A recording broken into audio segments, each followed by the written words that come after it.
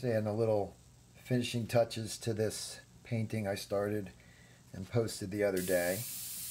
I'm going to just put some final tweaks into it. Some things didn't go exactly as planned, such as the liquid masking, which I used for the watercolor painting part.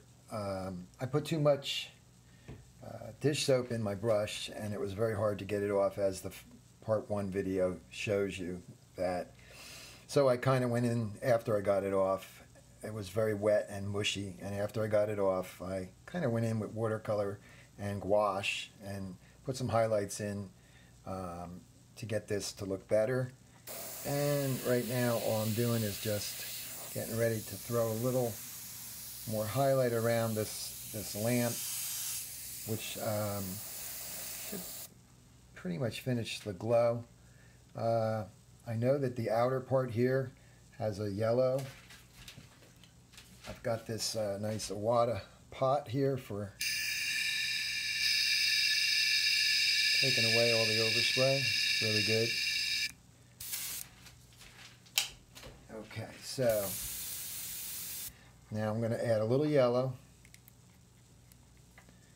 and just kind of let it be the outer part. There's a glow that's test sprayed here. There we go. Alright, I'm going to turn the outer part more yellow out there. That's what the original picture was doing. Gives it a kind of a eerie storm kind of night. This storm was really cool that came, through. It was daytime and the storm came through and the street lights came on, as I said, and it really was out of nowhere. It was really cool looking. Okay, I'm gonna, one second here, I'm gonna put in some, I think I want some magenta. I'm using Createx Illustration Colors. I really love them. Again, this is a watercolor painting that I airbrushed on top of, just to change it up and show you that you can paint, you can paint on any kind of a painting that you feel like that you want to add airbrush to.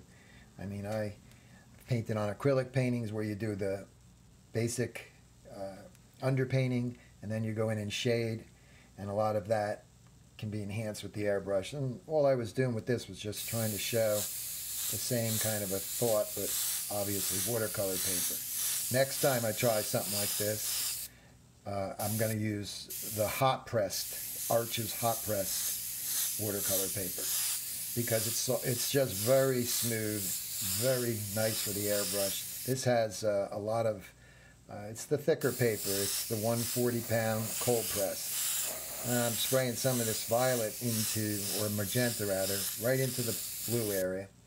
Give it a little more intensity, and then I will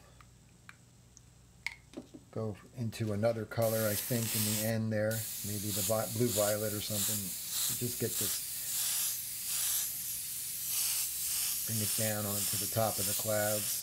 And just spray over everything because it's not hurting. There's kind of a reddish glow right here anyway, so that works out good. All right, let's see. Switching colors again.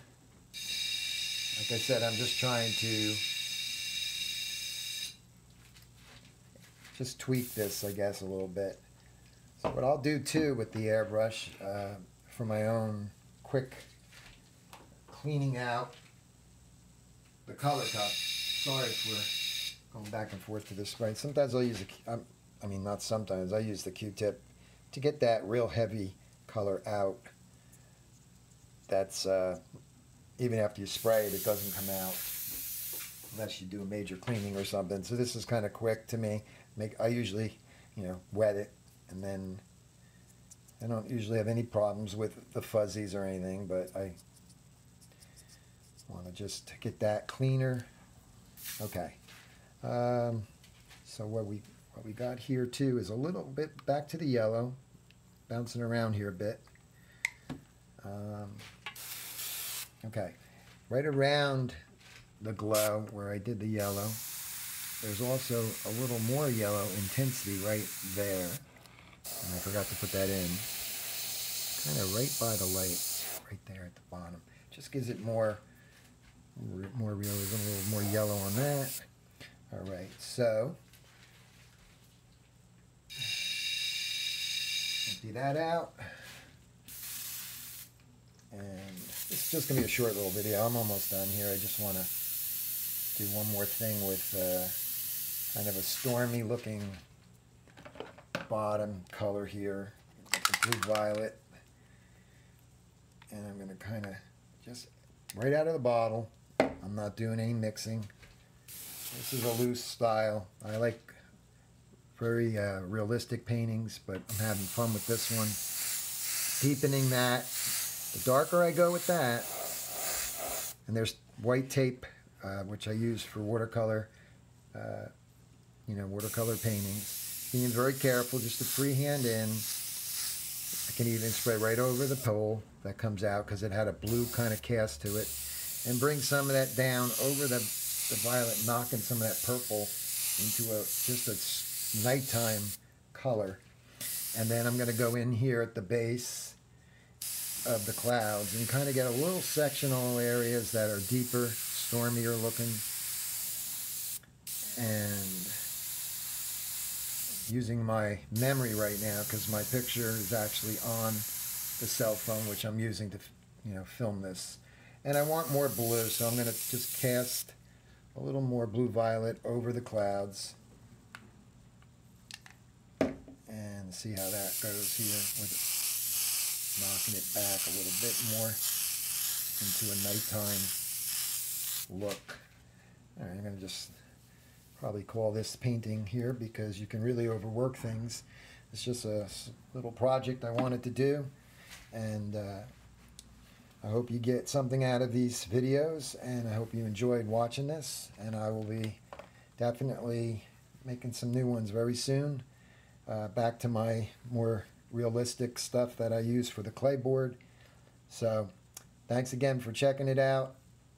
Don't forget to subscribe if you want to see these videos come up in on your phone or whatever you're using. And again, I thank you, and I'll see you on the next video. Take care. Bye.